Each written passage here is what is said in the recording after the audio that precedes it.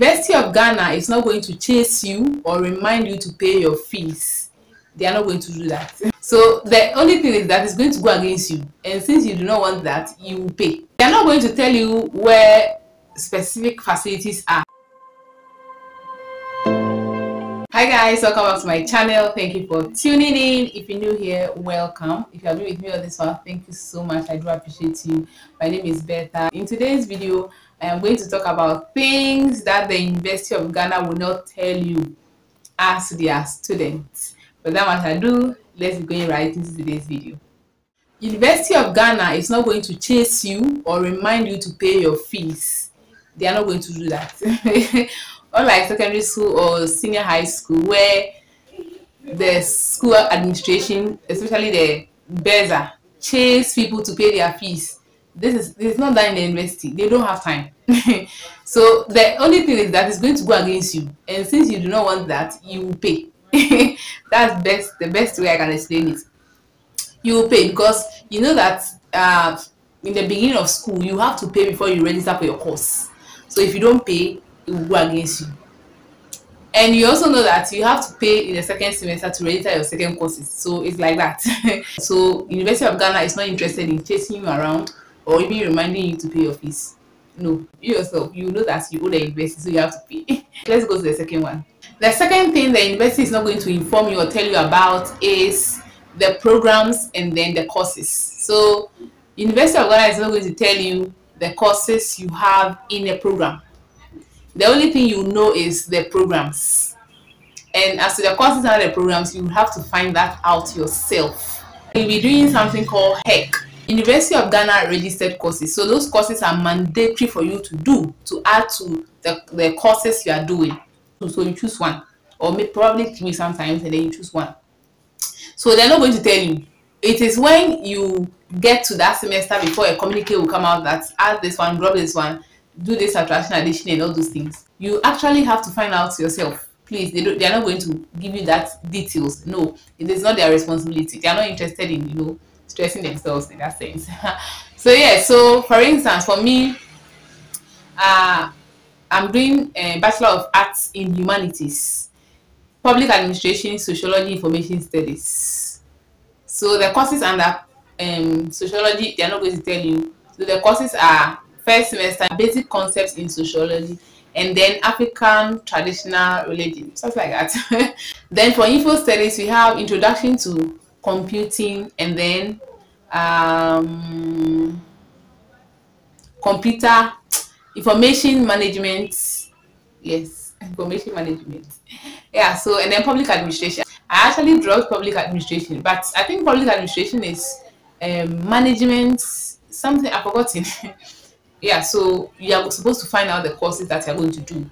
Yeah, the next one I'm going to talk about, which is number 3, is automatic residence. Now University of Ghana is not going to give you automatic residence because you are coming from a far place, from the northern region or from Bertha region. Even if you are closer to the school, they are not going to give you automatic residence. No, it doesn't work like that. But what you have to do is apply when accommodation portals are open. I think I've mentioned this several times in my videos. If you are hearing this for the first time, it means you have not watched my other videos. Please go and watch that video. So portals will be open. Enter your accommodation preference, whether you want traditional halls or you want the diaspora halls or you want the private halls. Or yes, so that's it. So they are not going to tell you about anything residence. You have to cater for your own residence. If you want them to keep you on campus, then you register when the portals are open. If you miss the portals, yeah, that's it. That's it. Okay, I think the least you can do is also to see their house masters if they can help you in that regard. Apart from that, please. So the next thing, which is the fourth thing, I guess, they are not going to tell you where specific facilities are. You have to figure it out yourself. I have a video. It's either it is uploaded or it is about to be uploaded, where I talked about tour campus tour. Please tour the campus, tour everywhere to know where every activity is, every facility is, because the University of Ghana is not going to tell you where the BAM library is, where the JQB building is, where the canteen is, where the bush canteen is, where you can get groceries. It's various departments, various halls, because sometimes we need to go to various halls where various lecture halls are. They're not going to tell you all these things. Please, you're supposed to figure it out. So let tour be your friend, and then don't just tour one day and that's it. Luckily, I have a video of the JQB building. Please check it out. I also have videos of the sociology, history, and English department. Also check it out. I have the video of part of the Commonwealth Hall, which is the Bacchus Garden. Check it out.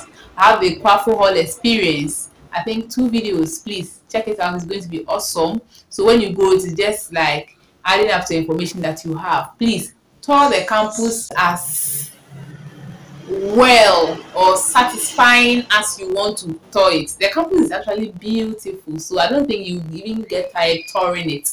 It's just beautiful. Yeah, so there are a lot of places to tour on campus. Please tour. The other video I said what to do on your first day, go watch that video. That video is loaded to tell you a lot of things to do. Tour the campus as often as possible. I guess I've said that twice. So the next one is the university is not also going to tell you the opportunities available in the university. No, they are not going to do. They are not going to do that. What is going to help you is your mail. Usually information goes through the mail, so that's the only point. They are not going to tell you the opportunities that comes. Sometimes scholarship opportunities, counseling and guidance sessions. They are holding a forum that will help you. People come to have programs, helpful programs, sports programs that you may have interest in, but they're not going to tell you. So you have to figure and find those informations out at the appropriate places. And that one of the places I said is your mail.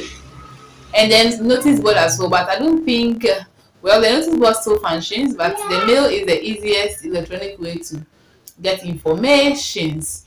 Also, there are clubs in the university. We have the SRC. We also have department associations. Yes, interesting things that you want to engage in. We also have course reps, so you can be a course rep for your class, your course, right? Yeah, but they are not going to tell you all these things. You have to figure it out and act accordingly. The last but not the least I'm going to talk about, carry your ID card.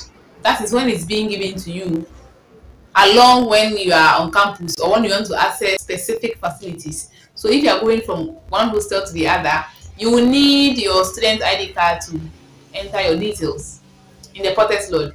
I did a video here talking about voter hall, where people are saying that place is strict. Please go and watch that video if you have not. You will know whether that place is strict or like a military camp or like a secondary school. Please go watch that video.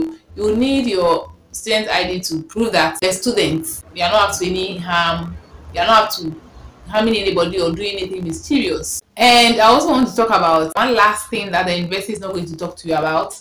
When you don't do well in one of your courses, you are supposed to do a receipt, but they are not going to tell you when or the exact time to do a receipt. Somebody can be in level 400 doing a receipt for level 100 paper, but you have to receipt that paper you didn't do well in before you graduate. If you are also owing the school, when you are going to graduate, it will reflect. So please don't owe the school, whether school fees or anything of that sort. Don't owe anybody.